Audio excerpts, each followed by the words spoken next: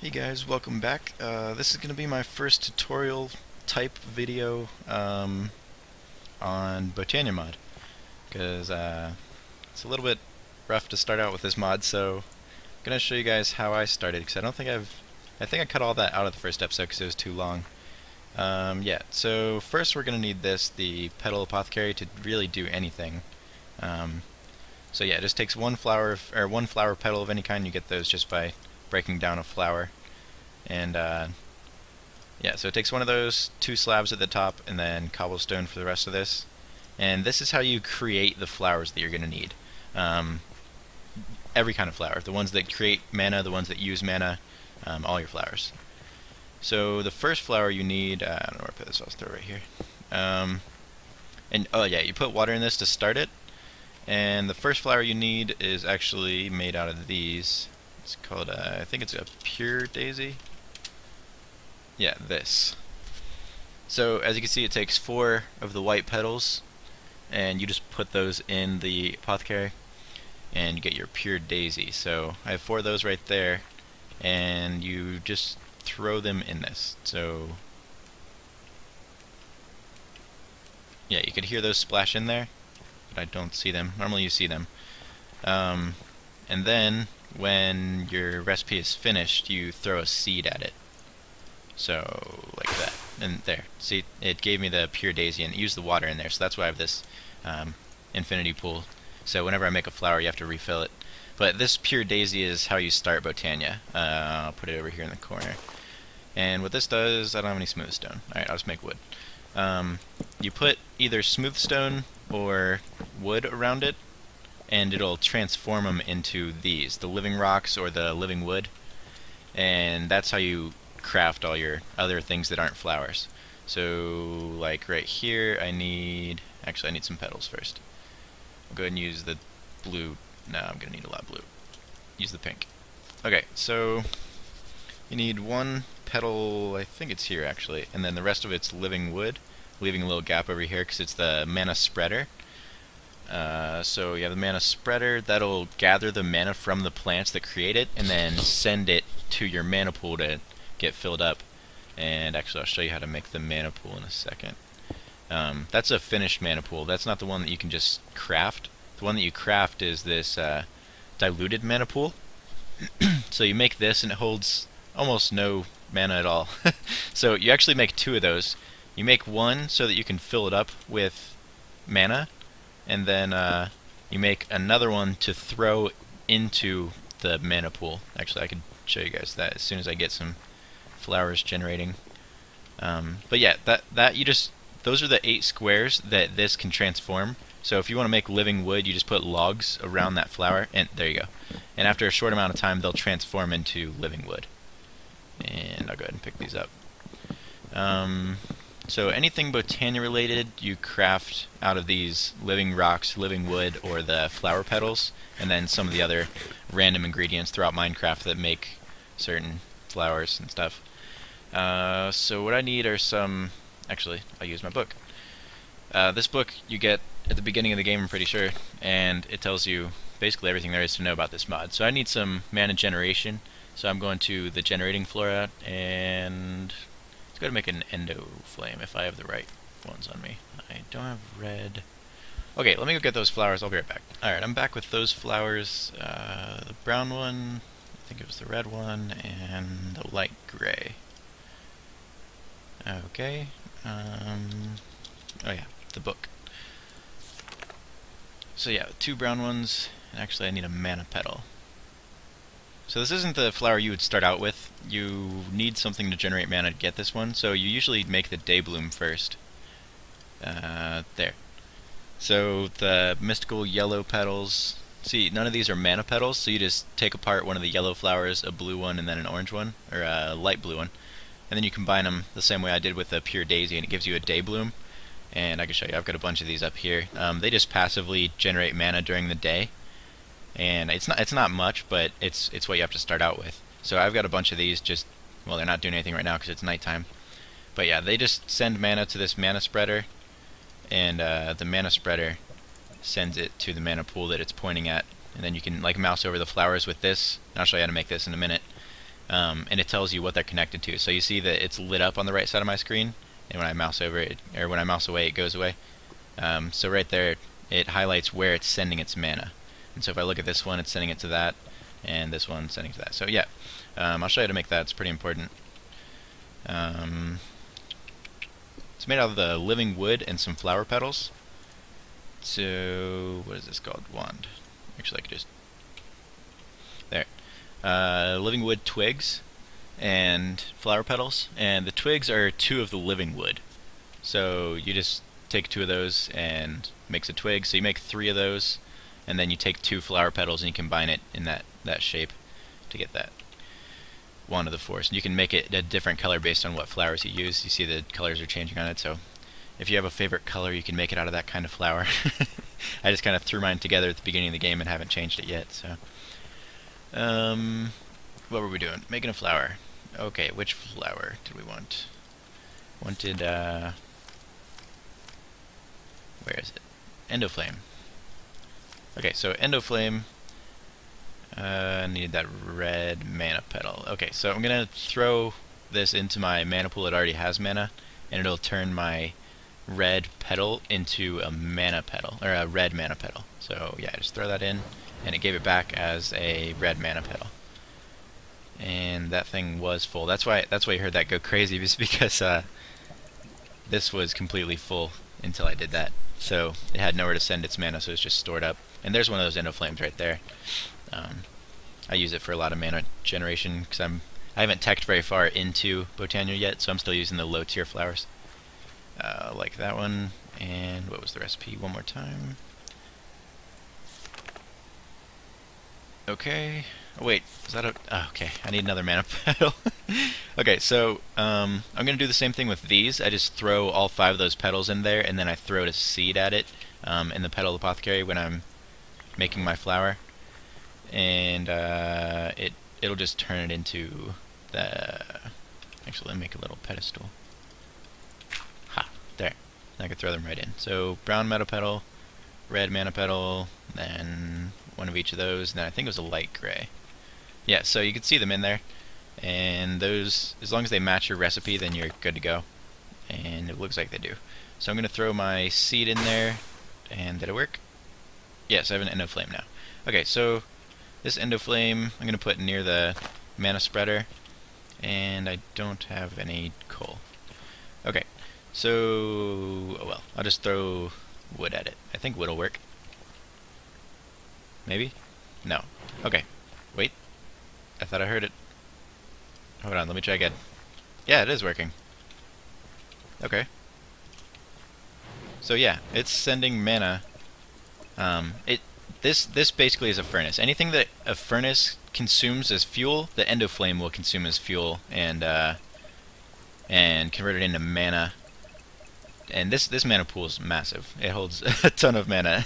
So you can't really tell a difference in the mana pool going up, but it generates some mana. So now that we have that, I can show you this. This is how you get started. You get that diluted mana pool, and like I said, you need 2 of these. One to put on the ground, and the other one to throw into it. So you see the check mark? Whatever's in your hand, it'll show you if it can be thrown into it, and if there's enough mana to convert it. So I'm going to take this and I'm going to throw it in there, and it returned a mana pool. So that's how you get the good mana pool to actually convert things. And that diluted one, I don't think you could do anything with it other than make a real mana pool. So now that we've got this set up, I'm going to keep feeding this wood for some mana. Let's see, what other kind of flowers do we need? I think I want the what's it called?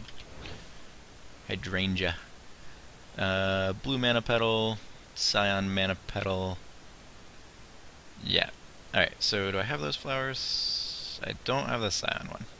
Great. Okay, I'll be right back when I have some of those. Alright, so I went ahead and grabbed some charcoal so I can get more mana.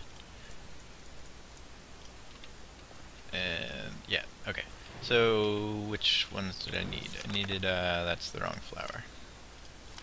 I wanted, this one. Okay, so a cyan mana petal and blue mana petal. Okay. those in there. Alright, I got the cyan. I need a blue, and I think I just threw them both. Give me that. Oh, there must not be enough mana in there. Yeah, see the X shows you that you don't have enough mana in the pool. There, it just changed. I got enough of that burst. Okay, so now I have the ones I need, I think. Wrong book. Yeah. And I just stole that thing's charcoal. Okay, so I'm gonna throw these after I fill this up. Gonna throw these petals in here. 1, 2, and that. One of these, and I think it was a pink one. Yeah, pink one. Okay, does that look right? Yeah, that looks right. Okay, and throw a seed in there. Okay, so I got that. Alright, and that, instead of, like, each flower generates mana differently. That one generates mana based on coal and furnace items. This one takes water sources and converts them to mana, and that's probably way too far away to actually work. So yeah, I'm gonna move that. Where's my dirt?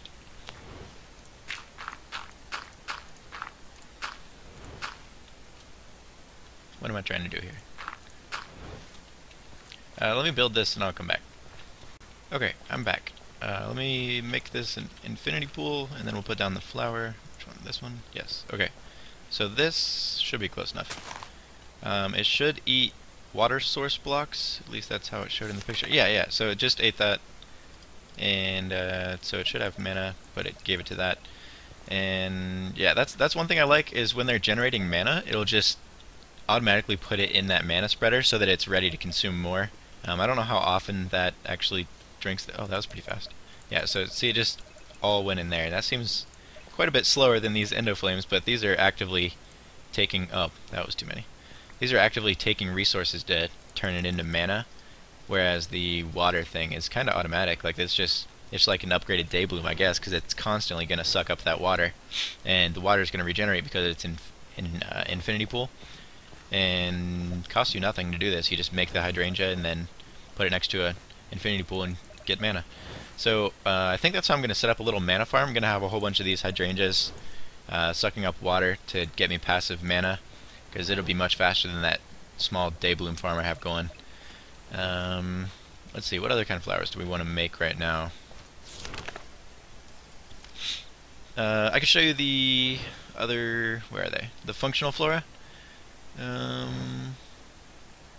about this? So this one, it makes your crops grow faster, and I don't have one of these yet, but as you can see they take a lot of ingredients to make these functional flowers. I don't know if I have all these ingredients. And you shift click to see the recipe of the redstone root. It's tall grass and redstone, so that's not hard. You just need some shears and rune of the spring. Oh geez, it takes other runes. Rune of fire. And Rune of Fire is actually kind of expensive. You have to have gone to the Nether or have a friend willing to trade for stuff in the Nether, which is what I did. That's how I got all my Nether bricks and Nether wares, traded with Andrew. But yeah, those are kind of expensive, I guess. And then the Rune of Water. Oh, Mana Steel ingots. Okay, I could show you some Mana Steel. Yeah, so those take iron, and you just throw those into the pool. And actually, that's the kind of armor I'm wearing, is Mana Steel armor. And these don't take damage, they just drain mana. As you can see in my my experience bar down here, I've got this blue mana pool at the bottom. And if that runs out, then that means my ring that I made is completely out of mana. And if that runs out of mana, I'll start taking durability damage. Right now, all it does is drain mana instead of durability. And this is equivalent to iron. So it's not the best armor, but it's like unbreaking iron, so you never have to go through a whole bunch of iron repairing or getting new armor. And actually I have enough mana in here to make a mana steel ingot. So yeah, you can see the check mark. I just toss one in, and it converts it into mana steel. And this is used for a ton of things. Yeah, like the chest plate and stuff, and the mana distributor. I don't have any of those yet, but I probably need them once I get a good mana farm going. What else do we have? I think that's the mana ring I have. Mana Steel ingots is what it takes, but you don't have to wear it as a ring. You can just make one of these. It's a living rock surrounding the mana pearl, which is just an ender pearl tossed into a mana pool, or a mana diamond, which is just a diamond tossed into it. And this just sits in your inventory. I might even have one of those. Where is it? Yeah, right there. So this mana tablet, it just takes up a slot in your inventory until you make it into a ring. But they do the same thing. They just hold mana for your armor to use when you take damage instead of losing durability. Okay, what else?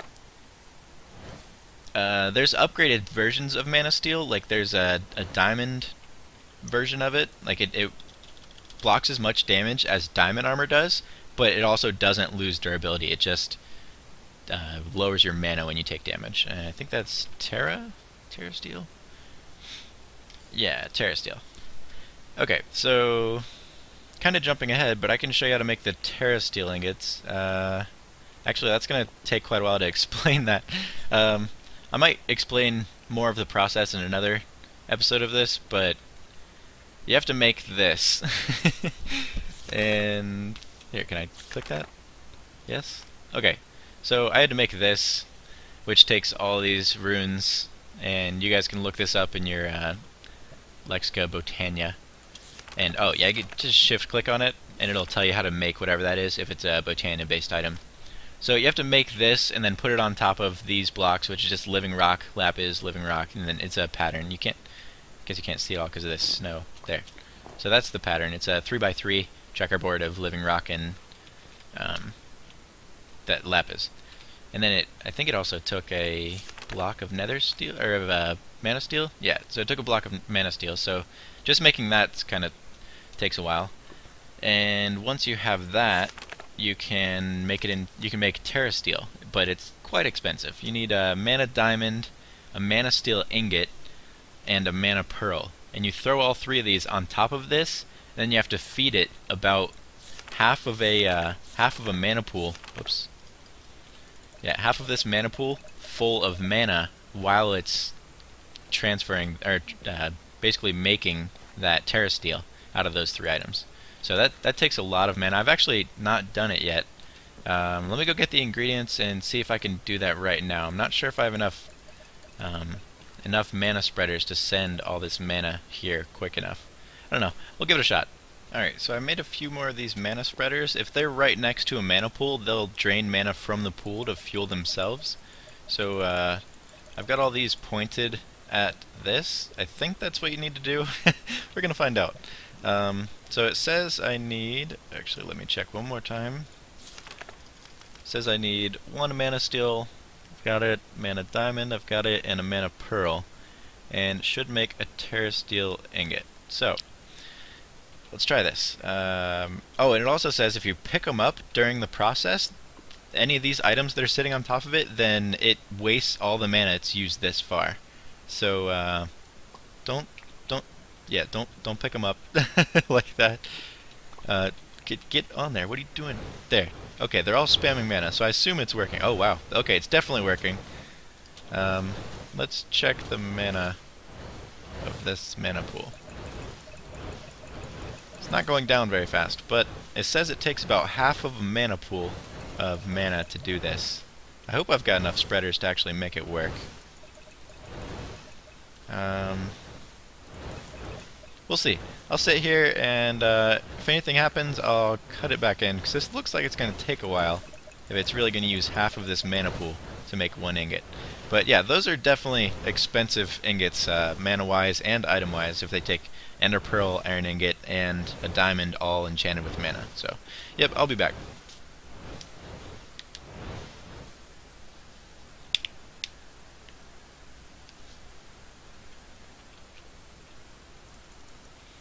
Wow. So, apparently if it takes more than 5 minutes, your items despawn.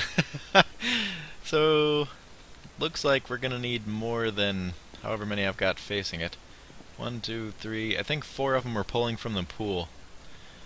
So it's gonna take more than 4 of these things shooting mana at it at a time to actually create that Terra Steel ingot. It looks like they didn't even make it halfway. If they're trying to use half this pool and they didn't even use a fourth of it, I'm thinking we're going to need at least 3 pools completely surrounded by these mana spreaders, shooting mana at that thing to get it fueled enough to make an ingot. So that kind of sucks. Wasted a diamond and an ender pearl and a bunch of mana, but that's alright. That's how we learn. So now we know next time. That takes a lot of mana, but that's a pretty advanced thing. I probably shouldn't even be trying that now, but yeah. I think that's probably it for this tutorial type video. I don't know what to call them yet. Yeah, I'm gonna get some more mana generation set up, and hopefully get like a mana farm with enough of these to actually make Terra Steel. So that'd be cool to be able to wear the green Terra Steel armor instead of my Mana Steel. Alright guys, thanks for watching my tutorial on Botania. This is going to be the first of a few of them because obviously this is a pretty big mod and there's a lot to do in it. So as I learn more about this throughout my Direwolf series, I'll be doing more of these when I find things cool or when somebody requests that I do a tutorial on a certain part of these. Yeah, but check out the other ones that I upload in the future if you're interested in this kind of thing. And as always, don't forget to marathon some Sunday vids. Thanks guys.